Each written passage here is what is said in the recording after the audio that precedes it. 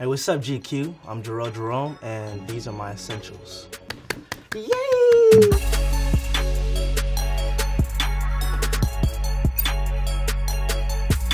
This is my brush. My hair kind of goes from really long or really short, just back and forth all the time, so this kind of keeps it in control. So whether it's short, whether it's long, it's fresh, it's smooth. So it's a little hair this way, a little bit that way, front, and then do a little turn. So I get the curls to puff, and then that's it. And that's how I use my brush. What do you use for your beard? Same thing? Nope. There's a big difference between the regular brush and the beard brush. So the beard brush is smaller, gets the actual little corners of the face. You know what I'm saying? If I use the big brush, it'll kind of just have a big, so the smaller is much better. It's more contained. It's cuter too. It also looks like a toothbrush, so people ask me why I put my toothbrush out on the train. But it's a beard brush. And I put it to my face and people are like, makes sense. It's actually my groomer's, and now it's mine. Yay! Lip balm. This is extremely key for me because the amount of times I have seen myself in a film or a show and I have the most chapped lips I've ever seen is very embarrassing. When I watch myself, I'm like, Jharrel, did you forget your chapstick that day? And I probably did, so now I don't forget my lip balm. I always, like 5 times a day, put on my lip balm so my lips are not chapped. Is the Kiehl's one your go-to? Yeah, I think I just got put onto this like a month ago. It used to be the average chapstick, you know, the regular one. Then I had Blistex and Carmex. I tried them all really, but this one's my favorite because it kind of makes my lips look really glossy after. Looks like I just kissed somebody, you know? I always have lips that look like they just got kissed. You got a text. Who is it? I did get a text. It's my sister, and we're gonna meet up tomorrow. She gave me a thumbs up. She doesn't say many words. I'm like, hey, I can't wait to see you. Oh my God, it's been so long. That's her response. But my phone, I guess just like everybody else, is extremely important. I never leave without it because pretty much my entire mental state is on my phone in terms of family, in terms of my team and my career and the work I have to do, but I also make music, so I write all my music on my phone. I actually have it in the notepad section, which is risky because I don't want to lose all this stuff, but pretty much a ton of just different ideas and lyrics and stuff that I do, and I'll just be in an Uber or walking down the street and I'll have an idea and I'll just pull out my notes app and I'll just start typing. So my phone I cannot go without.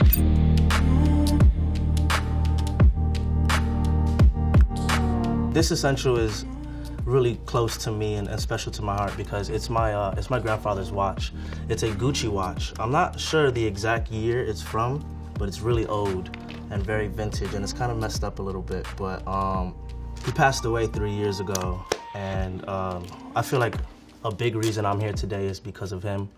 And I think he's watching over me and guiding a lot of the decisions I make and the moves I make. And so I keep this in any hotel room or any apartment I'm in. I'll keep it on the nightstand next to me. And I'll never wear it. I might wear it maybe for a really special occasion, but the plan is to really just keep it everywhere and not wear it, you know? It's super special to me, and I miss my grandpa, you know?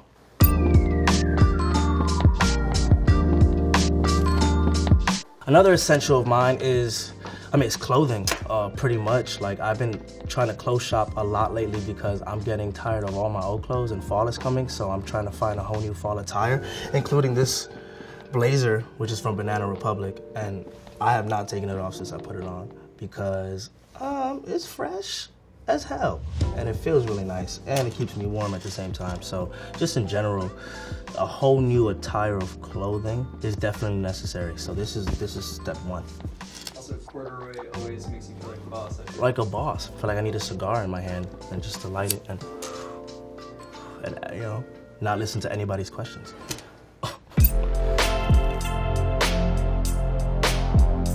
Another really special one for me is a photo of me and my mom from 2010. It's dated in the back. It's all blue now because I kept it in my jeans in high school, like all of freshman year. No one knew. I think if anyone found out, I probably would have got bullied. But I held a picture of me and my mom just every day in school for the beginning, because it was the first time I was really stepping outside of the Bronx and like not being around family.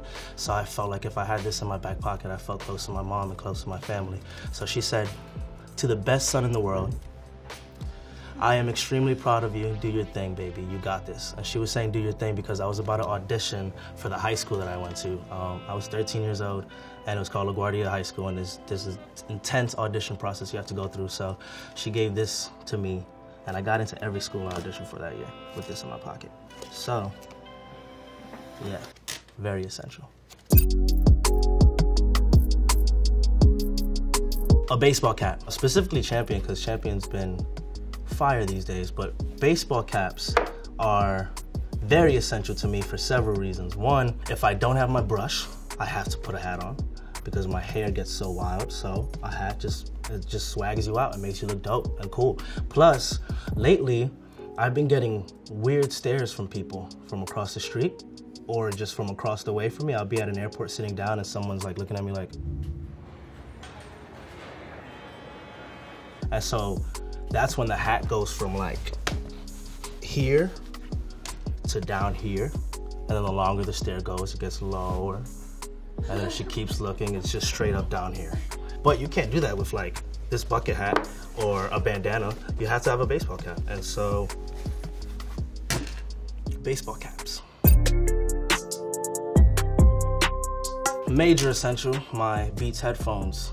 Music's just a huge part of my life. I am obsessed with music. It makes me feel better, it makes me think clearer. And like I said, I make my own music, so when I make my own music, I feel like it's medicine and therapeutic for me. I just stay with my Beats on all the time. Like, I just realized when I was posting my stories the other day, I posted a story with my Beats headphones on, and I realized it was like the 10th story post in a row where I had my Beats headphones on. It looks like I'm just listening to music 24/7, which is probably true. So, essential.